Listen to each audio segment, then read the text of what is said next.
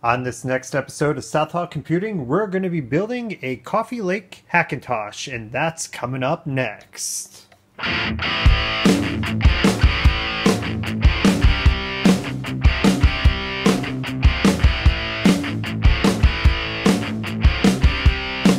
Warning: the following video is performed by a trained professional. It is meant for educational purposes only. Please do not attempt to try anything you see here. Enjoy. What's going on YouTube? Dan from Southall Computing here, and today we're going to be building a Hackintosh. I've done quite a few of these in my time, at least I want to say about a good 7. I had a Sandy Bridge Hackintosh for the longest time, and I unfortunately made the jump to a used Dell Precision 3600 as a Hackintosh because I wanted the capability for more processors. Unfortunately, the Dell Precision T3600 was nothing but headaches. I couldn't get the sound drivers to work. I had to use a USB sound card. It wasn't always the most stable thing to use that particular device, but as luck would have it, I was able to scrape enough funds up to build a new one. So we'll have a complete listing on our forums of what parts we used in this build, and for right now what we're going to do is assemble the motherboard, processor, and aftermarket cooler right over there. So let's get to it, and then after that we'll throw it in the case.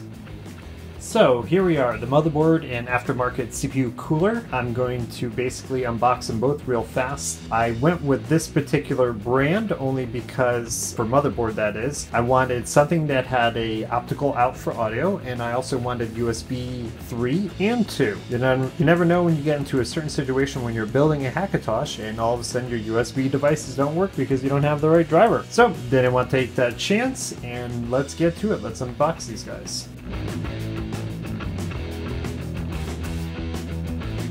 It's like new car smell.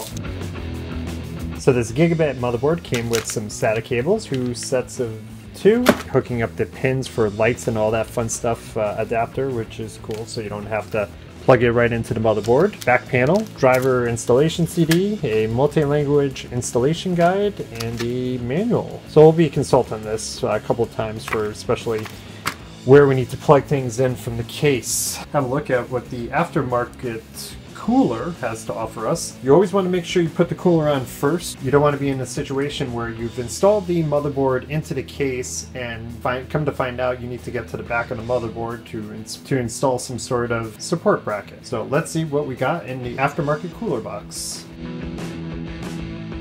You gotta give it to these guys. They definitely put a lot of protection foam inside these boxes here. Wow, just look at this thing. It's freaking massive. You better keep the CPU cool. So this is exactly what I'm talking about. This looks like it fits on the back of the motherboard to add support for these guys here so we could get that CPU cooler installed. So again, never install the motherboard until the CPU, RAM, and heatsink are installed first.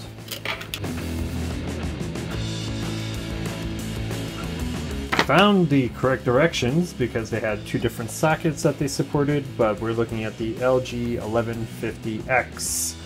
So I was pretty much spot on with installing that bracket in the back of the motherboard first. Alright, let's give this a try.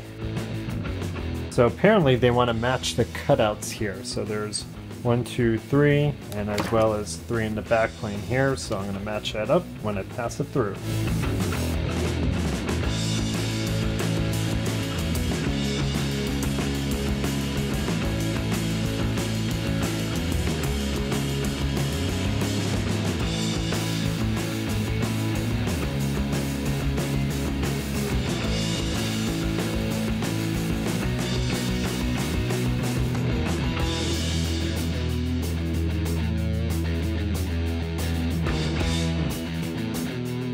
So a little side note here, the manufacturer wanted these brackets along the sides. When you do that, that means the heatsink itself has to be mounted like this. The problem with that is when it's installed, it actually blocks not 1, but 2 of the PCI slots on the motherboard. Don't do it. Don't listen to the recommendations from these guys. Mount these brackets in this position so the fan is sitting like this, and you could still retain functionality of pretty much both of these PCI slots on your motherboard here. Alright, let's try to get this guy on.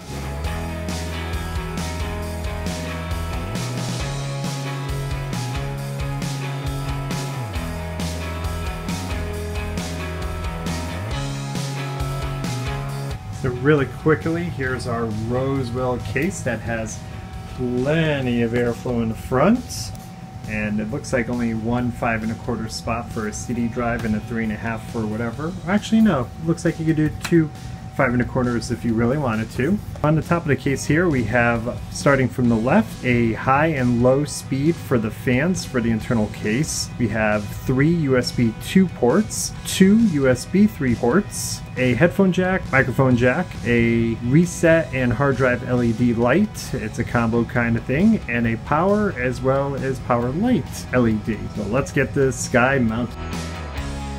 Okay, so this motherboard is securely mounted into the case. Next up is the power supply. So before we do anything, we're going to give it some power and make sure we get a BIOS screen. So let's test it out. Okay, moment of truth time. Give it some power. Power supply switch is on. Hitting the power button. Whew.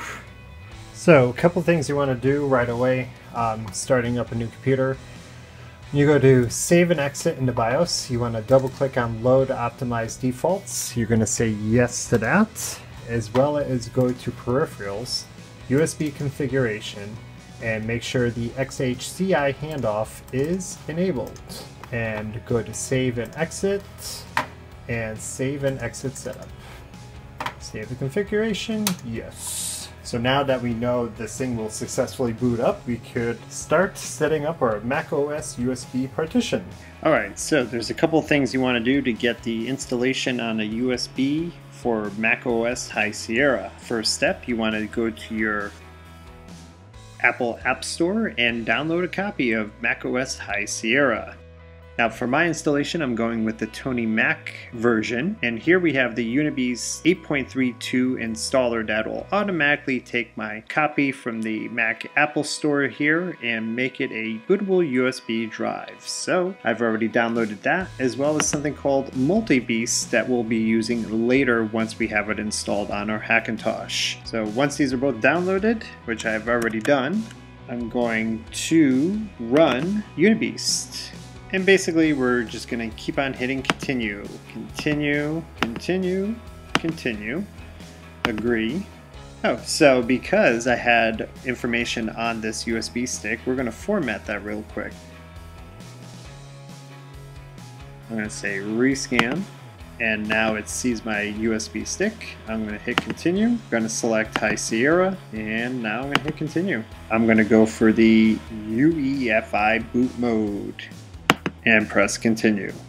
So I'm not going to select any of these guys here because we are not going to be using an old graphics card. So we're going to hit continue. And this one here is basically verifying our selection. We have our USB stick selected. We're going to do a High Sierra installation on the USB, and we are going to do the UEFI boot mode. And let's continue. So now this is going to take a while. Sit back, relax, and let the installer do its job.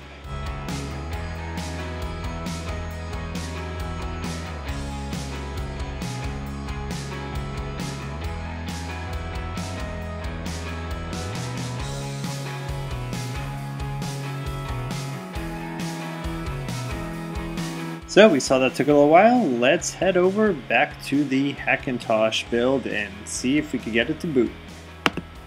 I'm ready to power this thing up. I have the USB stick installer put in, and the SATA drive is hooked up to SATA 1 or 0, I believe. So let's see what happens.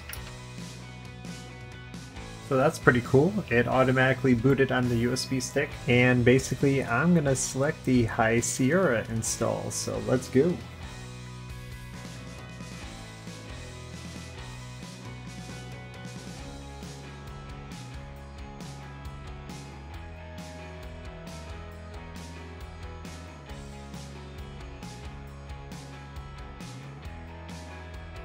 So we're going to hit next, or the next arrow, and we're going to run disk utility because we want to format the SSD.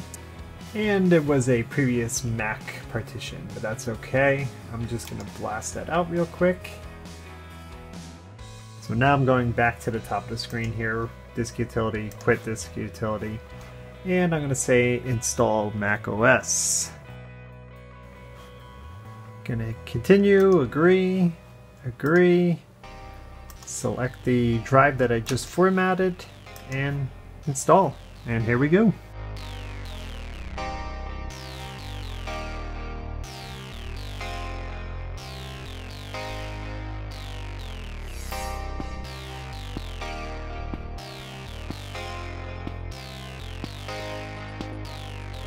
Looks like it rebooted, but let's see what happens when we select the HSF partition.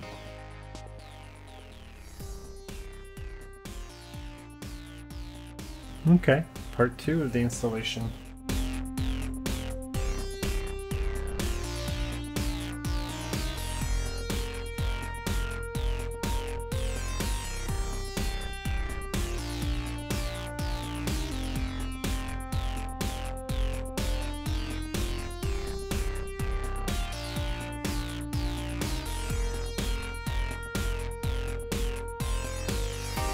It looks like the installation is completed and we are still booted off the USB bootable device here. And if you notice, now we have a lot more partitions. So we want, this is the partition that we're looking for. Boot Mac OS from Mac OS HD. That's the partition, or that is the drive that we installed Mac OS onto. Let's see if we could actually get it to boot without putting any extra commands in. Okay, so it definitely booted into the standard installation screen here, so we are going to pick our region here. So I got the infamous spin wheel for a little bit, but it eventually came back and we got down to United States, and we're going to hit continue. And basically that's our keyboard, US local Ethernet. Okay, that'll be interesting to see if this machine actually sees the Ethernet without installing any drivers. Sure. Just so you know, there is no Ethernet cord currently plugged in. We already know it's not connected, so we're just going to hit continue. Data policies, continue. Don't transfer anything. Agreement, yes, we agree. I'm just going to call it Dan. Okay, we're going to customize this setup. No, we're not going to allow that. And we want to set our time zone. Sure, close enough. Nope, nope, and continue. And not bad, we're actually booted into macOS. It's asking about our keyboard currently, so we're just going to say continue. Follow the prompts. Okay, so the million-dollar question right now is what kind of drivers are missing? So let's see, right out of the gate. So according to this, it does see the Ethernet card that's built in. So let's have a go and see what exactly, if we have to do anything to get it to work. Wow, well that's a first. I think out of all the Hackintoshes I ever built, that has to be the first one that I did not have to install drivers for. Okay, we do have to do the graphics card. Pretty sure we need to do sound card drivers. Yep, we gotta do the sound card driver, which is not a big deal. So that was interesting. So I just plugged in this USB stick into a 3.0 USB port and it worked right out of the box. Yet again, I'm impressed on how remarkably easy this is because it never goes this way. I'm going to install some drivers next. So I put a folder here labeled drivers. This one here is the NVIDIA graphics set. Works for any Pascal-based cards. Right now we have a GTX 680 in there. We'll be eventually moving to the 10 series, but once it's installed, we won't have to do anything. But first, we got to get the bootloader launched. So let's get the multi-beast installation going here. So I'm going to quick start, click on the UEFI mode bootloader, because that's the one we want. We're going to go to drivers, and this one has a ALC 1220. So audio, ALC 1220, very good. Don't need to do the network card drivers because that's fine. I'm not going to mess with that since everything is working. Network, I'm not touching that either. I'm just going to take a quick peek in there, but that's fine. USB seems like it's working as well. Okay, it's going to use that for the bootloader. Customize. You don't need to play with any of this. We're going to leave it as the iMac 4.2 definition, the late 2013 model, because it seems to behave itself. Next up, we're going to hit build. Recaps everything we want. Bootloader, sound card drivers, and everything else that goes in, and let's hit install.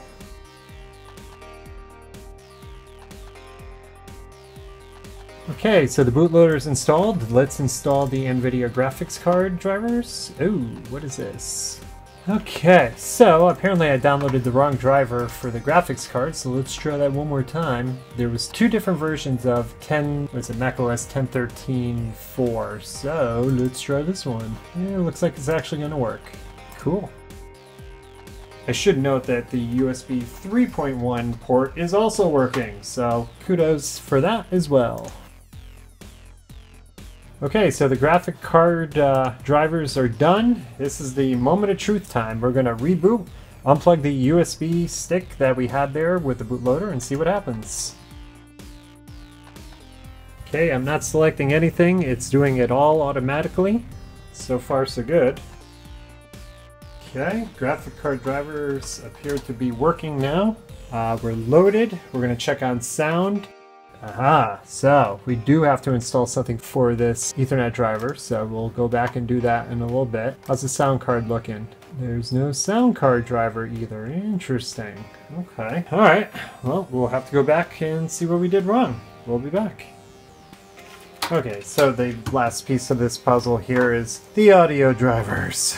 They were a bit of a pain, but apparently using the Voodoo HDA 2.9.0 D10 did eventually get it to work. Holly freaking Loya. And there you have it, folks. We got ourselves a working 8th generation Coffee Lake CPU running macOS High Sierra. If you like what you see here, obviously give this video a big old thumbs up. Don't forget to subscribe to our channel and also subscribe to our forums. It would be greatly appreciated. This is Dan from South Hawk Computing, and as always, folks, until the next time.